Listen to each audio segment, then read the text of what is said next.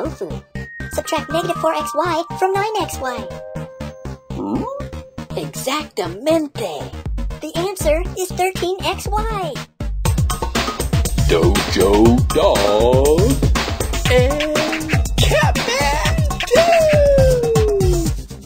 2! We are asked to subtract negative 4xy from 9xy.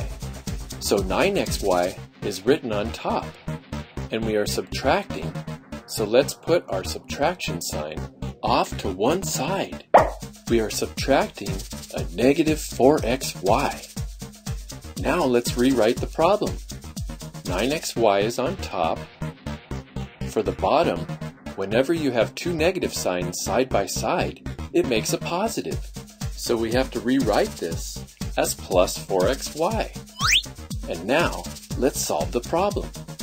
9xy plus 4xy equals 13xy. And that's our answer. Easy, right? Let's try another one. All right. From negative 5mn, subtract 2mn. Negative 5mn goes on top because we are subtracting 2mn from it. Let's fill in the subtraction sign.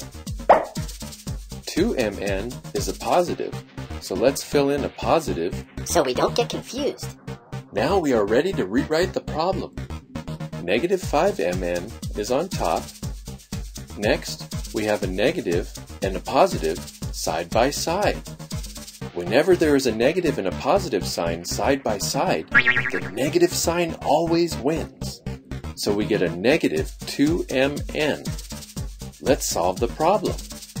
We have negative 5mn and negative 2mn, and that equals a negative 7mn. Excelente! Let's do one more.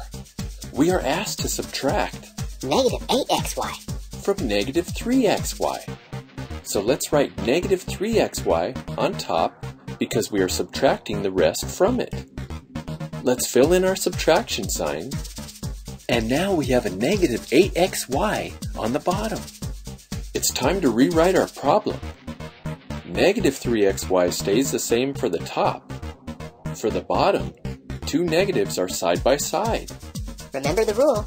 Two negatives side by side become positive. Now, if we subtract 3 from 8, we get 5. And then we drop down our xy.